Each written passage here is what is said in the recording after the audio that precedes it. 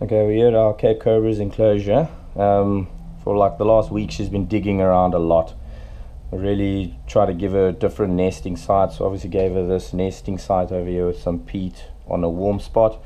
She was digging around here quite a bit, trying to make her own thing, and then I put in a box here and made the soil damp. So I had a look with a torch and it looks like we've got some eggs. So we're just gonna try and carefully work her out here without trying to get things too dirty. I just want to try and clean all the sand off so that it doesn't end up falling on her. We've got some customers who are having a look, see what's going on. Okay.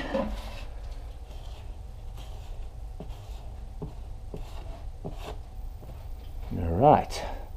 Time for the reveal. I am hoping that she is finished. Okay. Looks like she's still actually busy laying. You can see these eggs are very, very thin. There's 2 duds there, but there are 3 good ones so far. So I'm thinking I'm just going to put this top back on, let her finish. I don't want to disturb her. She still looks like she's quite full of them. Last year she also gave us these very, very thin pop eggs, and they actually hardened up quite nicely and got a bit thicker, but you can see all, I don't know if you can see, but all the blood vessels and everything in here. So I'm just going to put this box back on, and hopefully she'll finish by the end of the day so we can take them out, put them in the incubator. But very, very cool. Maybe just grab a picture quickly. Yes, this is quite a weird coloration for Cape Cobras. It's not too common. Don't know exactly which area they came from. I bought these as captive adults from years back. I've had them for about 8 years and they were massive adults. This female is about 2 meters long. And the male that I had her with, he's white with brown speckles. It's very interesting looking. So I'm probably going to keep a couple of these babies.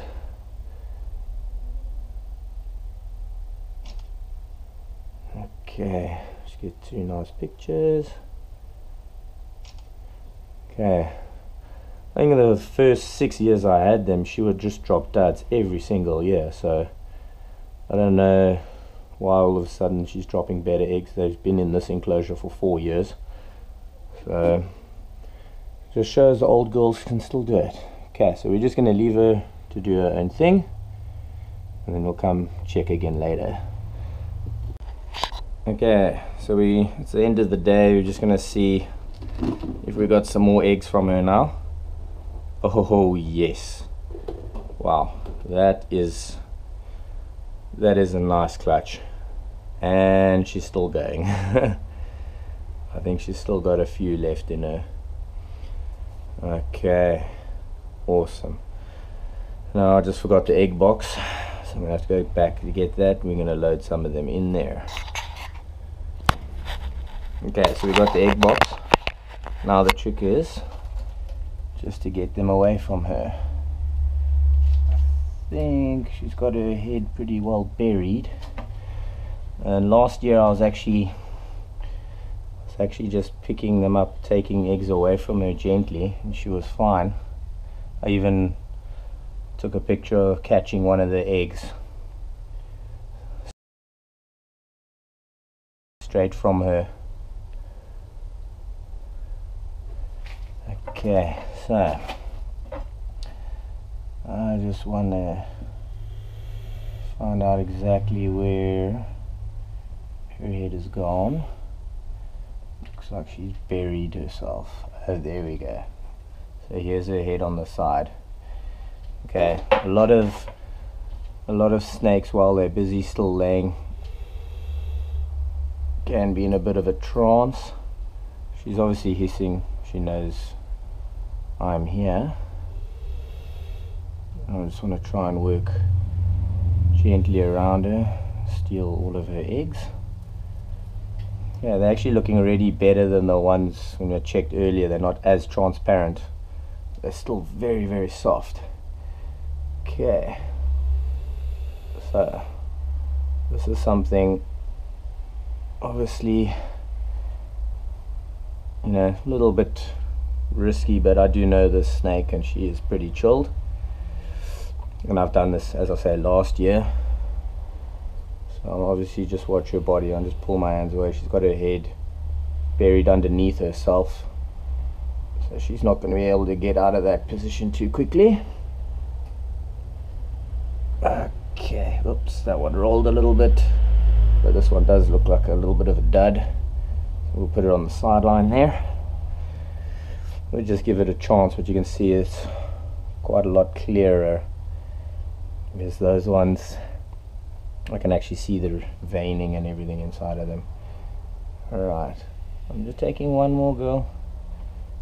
There's a good girl. Okay, so we always want to put the eggs up in the same position as you get them, and then I'll see if I can actually show you how the veining and everything is.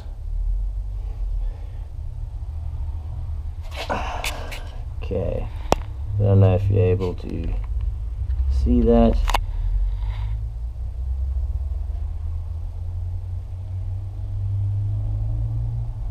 There we go.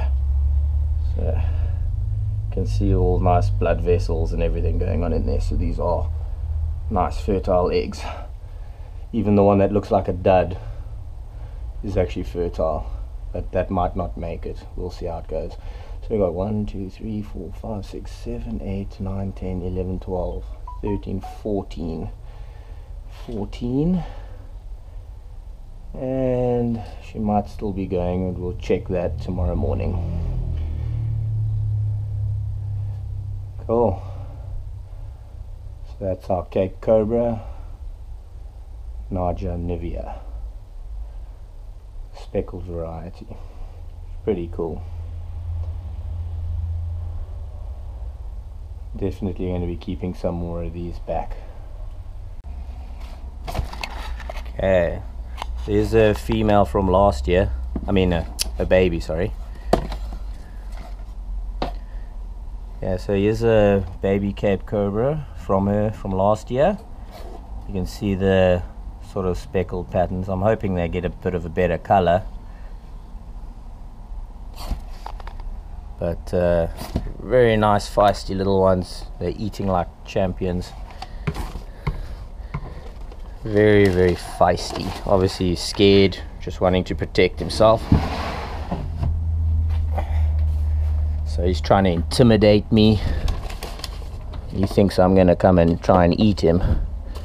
Alright, so, and then this is one from the yellow breeding. A stunning, beautiful color. I'm hoping she actually, well, I still haven't sexed these. I'm hoping that this actually keeps a bit of the speckled markings, because the adult was a bright yellow, bright dark yellow, and that was the female, and the male was a very pastel pale yellow. And this one looks like it's going to be an absolute stunner. Kind of wishing I kept a few more of these ones back. I just kept one of each.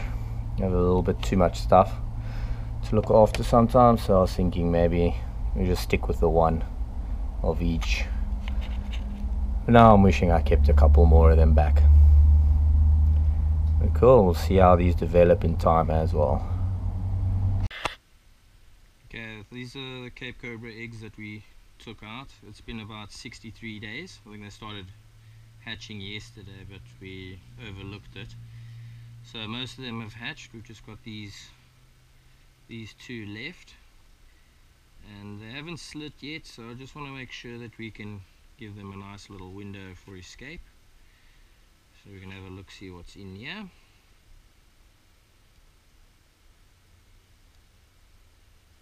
Okay, there's a bit of blood vessels, very messy business. this is the, well, this egg does not actually smell very good, so maybe this one just didn't develop fully or make it. But the blood is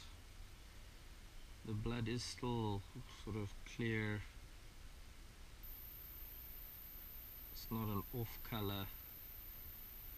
So what we can do is just open this up a little more. Just see if we can see. There's the head. Okay, this one is a deformed one. Okay, so that does happen. That one just wasn't meant to be. So let's have a look-see at this one. We're lucky, this is the second year in a row, third clutch in the last 2 years that we've managed to breed our Cape Cobras. See, now this egg looks a little bit better.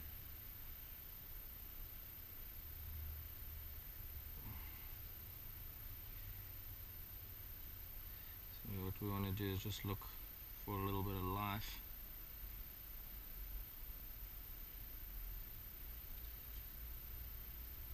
A much better, clearer, liquid, healthy, blood vessels and all. But yeah, no guarantees that it's not deformed or anything.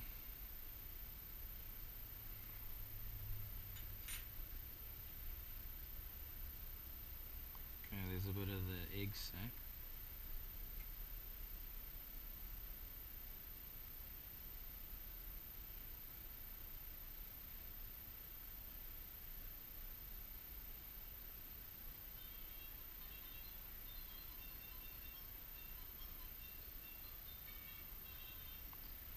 Sometimes it's so difficult to tell because they don't squirm, but I thought I felt a little something there. It's so slimy and slippery. Okay. Yep, okay, there he is. He's just twitching around, so this one's alive. Okay, so now at least it's got that little window, so we'll check on it tomorrow morning. Hopefully little head will be showing. There is quite a bit of yolk, so I mean, even if this one stays in for a day or two, I've had a couple snakes, once you open the window they still stay in there. You can see it's moving about now. So this one is alive. It looks alright.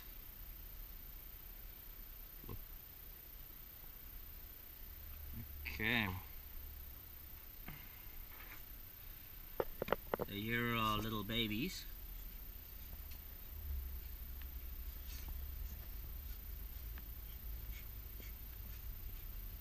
I think we've got 9 in here. So you can see the little baby Cape Cobras all got that little black band across the neck, and they get their adult coloring as they get older. These are from speckled parents, so you can see the body's quite speckly already. They should keep that sort of markings.